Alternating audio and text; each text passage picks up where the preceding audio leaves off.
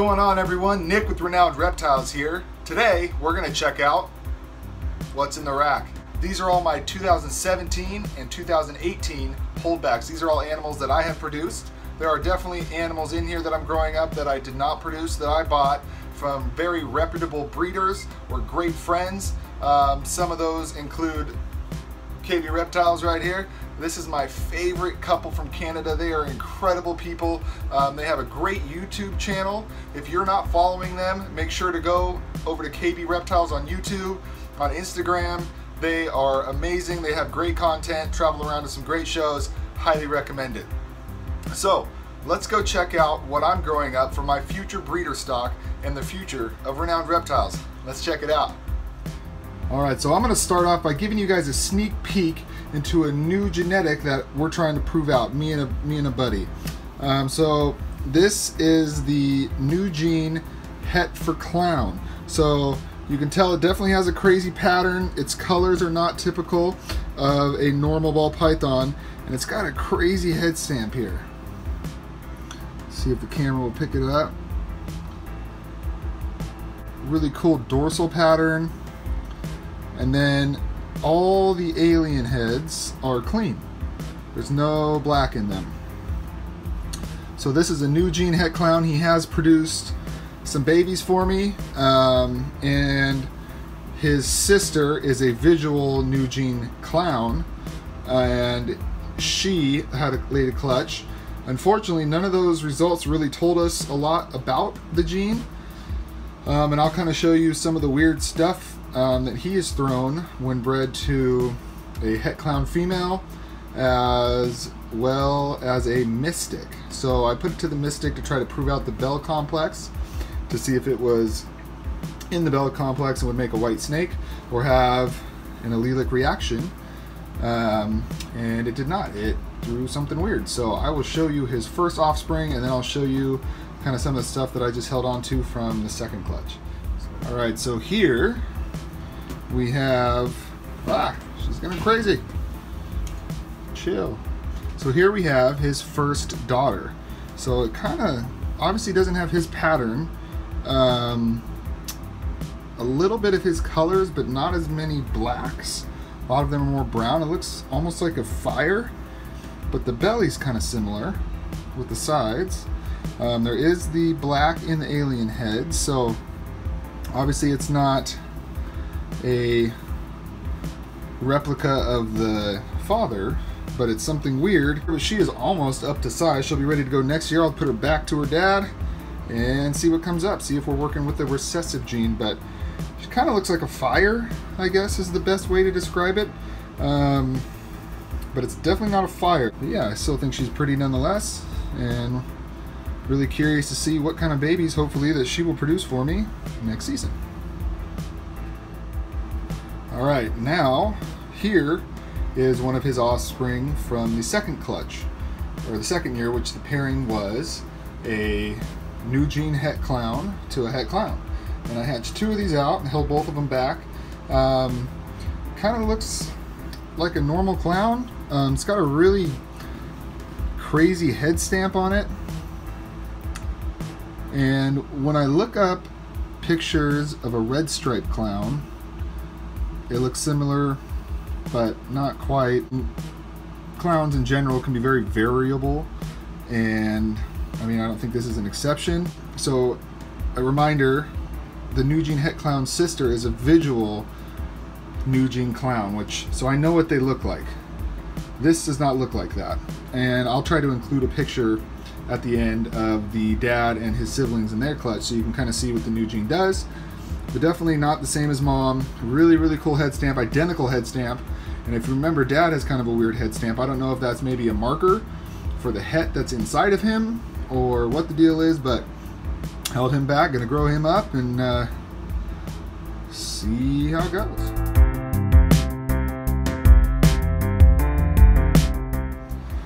All right, next up here we have someone that I produced, and it is, if she'll show her head, is a super Inchi female. And the camera isn't really doing her justice. She is golden in color. just a beautiful snake, and she gets brighter and brighter as she ages, as a good Inchi should. But I don't think you can have enough super Inchi females in your collection. So this girl is definitely a holdback. Like her belly as well.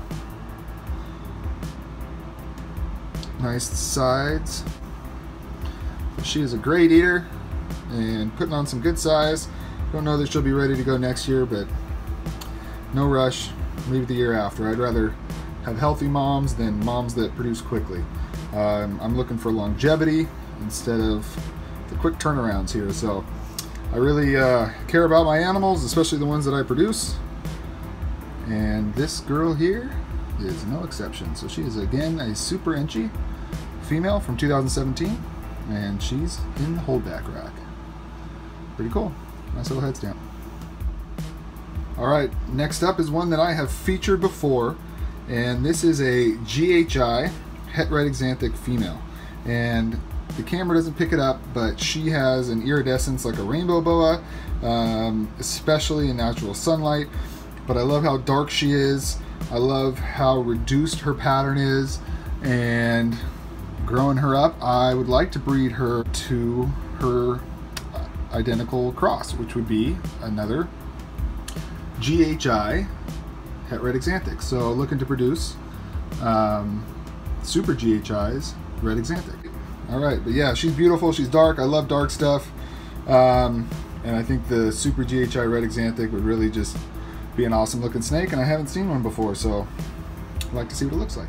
All right, next up we have a beautiful snake, and she also has a sister, which I'll show you next, and they look very different. So this is a black pastel Mojave hypo, or a black magic hypo. They give fun names for all the codons and whatever else, because sometimes the names just get too long once you start putting all these genetics in it. But she is a black pastel Mojave hypo possible het genetic stripe, and she is absolutely beautiful. And I'll show you her sister, and there's a big difference between the two, and I'm pretty sure her sister is at least a het genetic stripe, and maybe it's wishful thinking, but I'll show you what I'm talking about.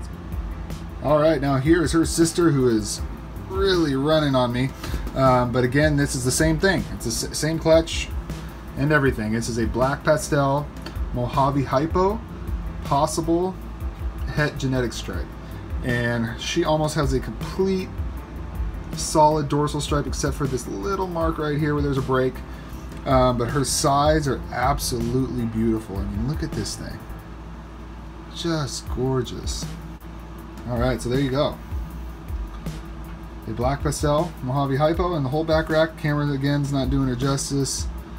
She is bright and beautiful. A lot more yellow, I believe, than what's being picked up here. Here she is. All right, now we are on to the 2018 holdback. So here we have just a leopard spot nose, 50% het for pied. When she was born, she had a little bump right here next to her eye, and I didn't want to sell her. It didn't cause her any pain, didn't grow. And so I didn't want to sell her like that, so I just put her in the keep rack and figured I'd raise her up. Took her to a vet. The vet said it was benign, it was nothing, could have surgery, but it's not impacting the snake at all. She was eating fine. So I just kept her and said, you know, I'll just hold her back and she can be a pet snake that I keep.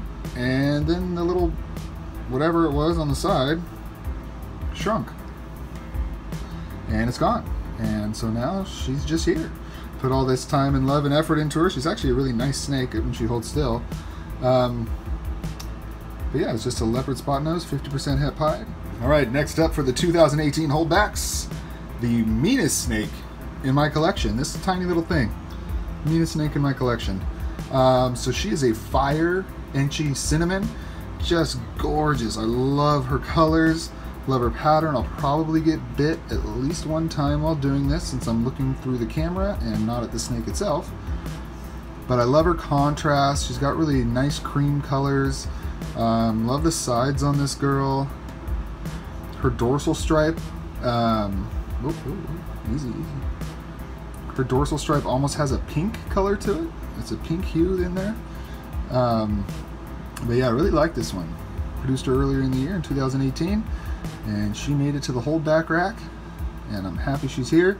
She eats really well, and she only bites me sometimes. So, still like her. You're alright. Alright, next up, we have a leopard. Yes, just a leopard. Het for Clown. She was an exceptional example of a leopard. The Het Clown does have a little bit of an influence on it, but she is gorgeous. When she was coming out of the egg, I actually thought she was a leopard spot nose. And she'll probably tag me 1 or 2 times. She's one of the friendly ones. But she and her sister were just incredible. Great pattern, high contrast, deep blacks. Just, you can really tell that, you know, some leopards look kind of close to a normal at times, where this one you can definitely tell that is not a normal ball python. This is just a leopard Het Clown, really golden in color. She's gonna bite me, but yeah, she's in the holdback rack. All right, last but definitely not least, and these are something I'm very proud of. Yes, again, these are leopard spot noses. However, both of these, female and male, are Het for Clown. These are Batman makers right here, ladies and gentlemen, and I started from the ground floor and started to build this. I love the leopard spot nose combo, so it's been a goal of mine to do this project from the bottom. I started my whole collection on a budget to get to where I am today, and so I kind of took that same path with these girls, or these male and female, brother and sister. So this is my female leopard spot nose Het Clown, and this is my male leopard spot nose Het Clown, which he will be ready to go next season. He's just under 500 grams, and I hopefully will be producing some Batman combos next season. So I'm really excited about that. So just leopard spot nose, Het for Clown, Batman makers, female and male, for my 2018 holdback rack. Alright guys, I hope you enjoyed my 2017 and 18 holdback video. I'm really excited for these girls to grow up and become a part of the breeding program here at Renowned Reptiles to create some amazing morphs with ball pythons in the future. Stay tuned. Next video, I'm going to post some of the clutch results that we've had already from early in this year. We've had about 3 clutches hatch. Most of the first clutch already sold actually, so I'll show you a little bit of what was left. And then clutch number 2 and clutch number 3 just hatched. So I'll give them a day or two to kind of settle in, and then we'll take a quick look at all those new babies from the 2019 season.